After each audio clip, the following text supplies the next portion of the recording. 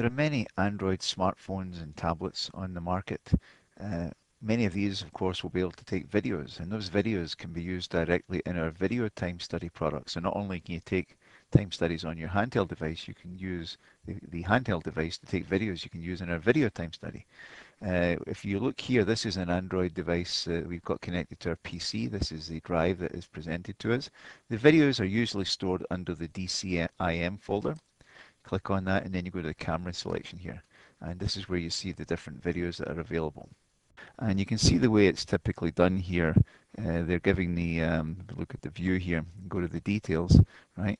The last file that I created was actually a little just overview of using the Samsung device, the Samsung Galaxy 5 here. And it's created this file right here. So all we're going to do is copy this and we're going to bring this up to our PC and use it directly in Video Timer Pro. So I'll go back up here and I've actually created a little folder under here I'm going to find.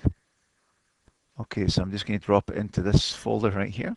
So you can see what it's doing here. It's naming it in the default, in this case, Samsung format, which is an MP4, and it's called doing a date and timestamp on the video. So I'm just going to rename this one. And I'm going to call it my Galaxy overview video.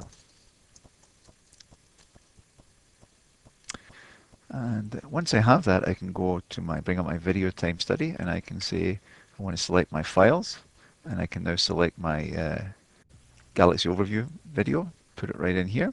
And of course, once the video is in your Video Timer Pro here, you can start timing the various activities that you see on the screen. You can see the elapsed time here, right? And you can pause it, and then you can make entries. This might be first view,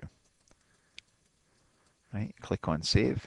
And here you're starting to build up your time study data now inside the video time study.